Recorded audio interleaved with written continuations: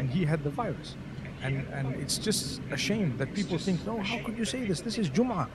But you know what? It has happened in the past. Baby, you can call me a Superman.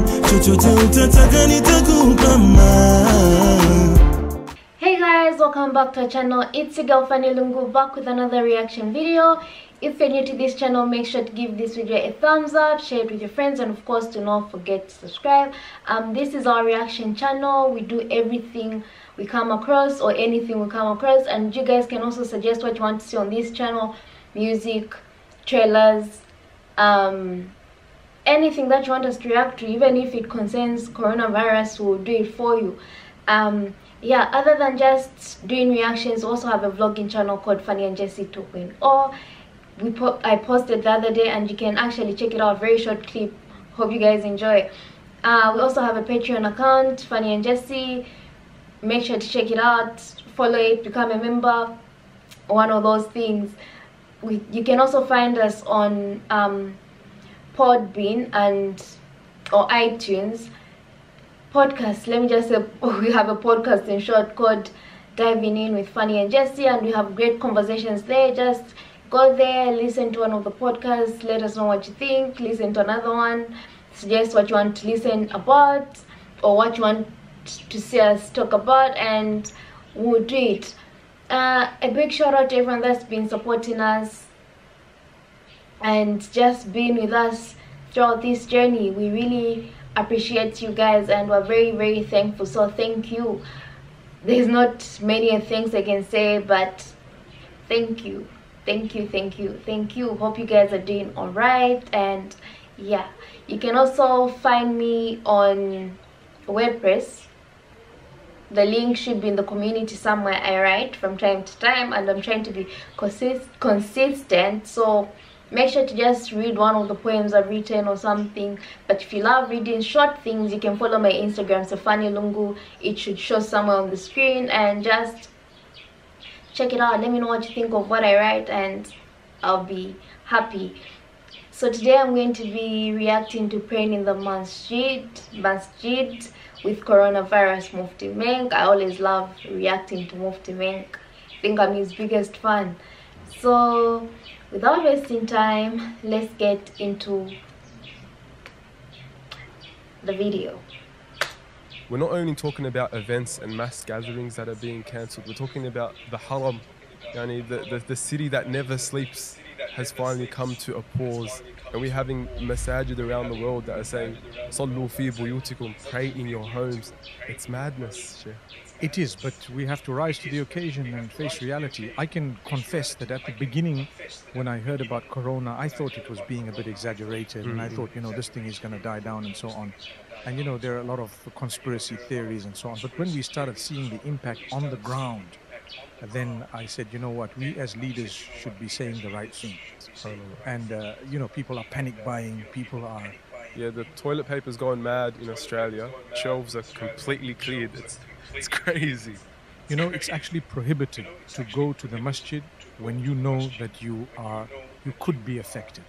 Because to affect a fellow human with a disease or with a virus of this nature, its prohibition is far greater than anything else, because you have to save life. Remember, if a person's life is at stake, they're actually at some point allowed to consume that which may be prohibited otherwise in order to save the life. The reason is the prohibition of that thing is not as bad as the prohibition of the loss of life.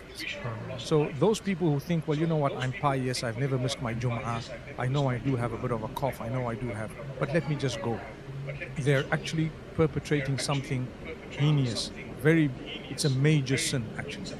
There was a brother in one of the Middle Eastern countries where he was in quarantine in the hospital. He disappeared on Friday at 1 o'clock. He came back at 2:30. They told him, where did you go? He said, I went to Salat-al-Jum'ah. And he had the virus. And it's just a shame that people think, no, how could you say this? This is Jum'ah. But you know what? It has happened in the past, and it's not going to be the last time. It's going to happen in the future. This is where all the rules and regulations come in. Mufti, I guess it all comes back to the importance of having that knowledge. Like, it's not enough to just have good intentions, because you think you're doing something good, but without the right knowledge, you could in fact be committing a grave sin, and that's the scary part about it. And just on that note of knowledge, there's a lot of talk going around that coronavirus is a punishment from Allah. How should Muslims, confront this allegation?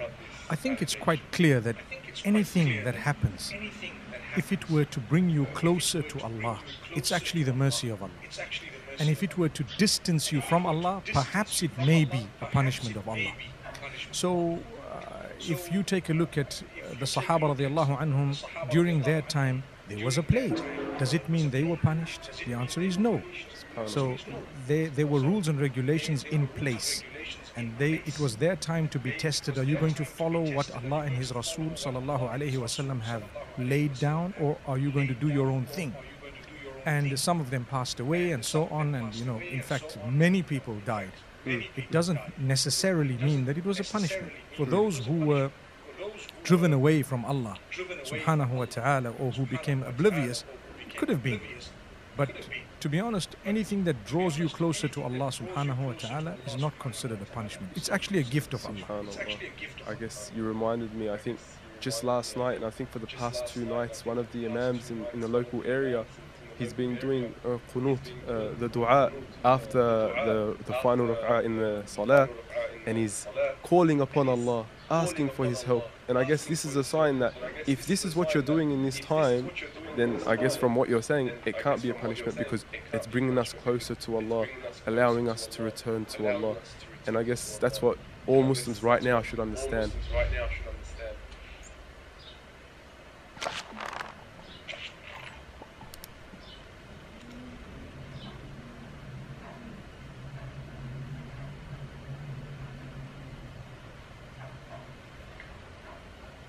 Always well composed. I just love the way he answers things, or the way he just explains stuff.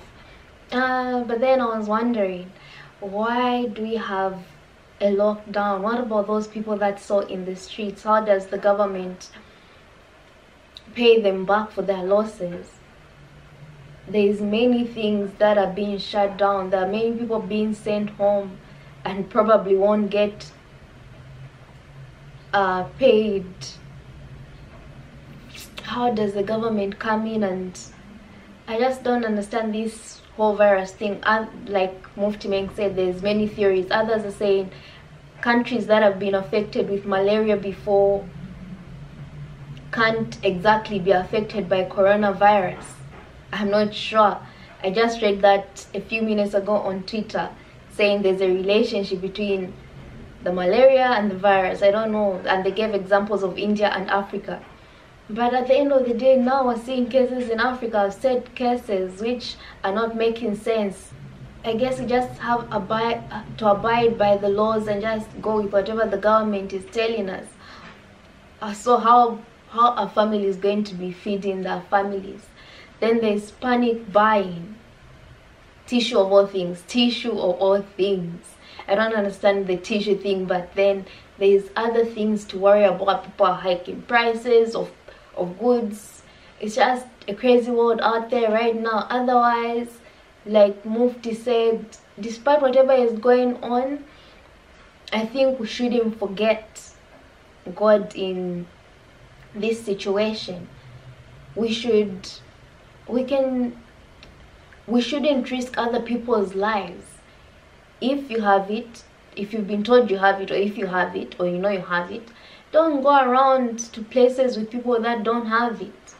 Be a brother's keeper. Always think about the people that you might affect in the process. Let's not be selfish. So yeah, otherwise it was a very, very good thing. A city that never sleeps is now sleepy. it should mean something. Maybe people had it and they didn't want to infect others. I think it's a great move to some extent. Otherwise, we shouldn't look at the negative in the situation. We should look at the good things. Even if we can't gather in large numbers, we can still gather in small numbers, or even alone. Let it be a personal thing. It shouldn't be about gathering with other people. It should be about you alone and how you're reacting or responding to whatever we're going through right now.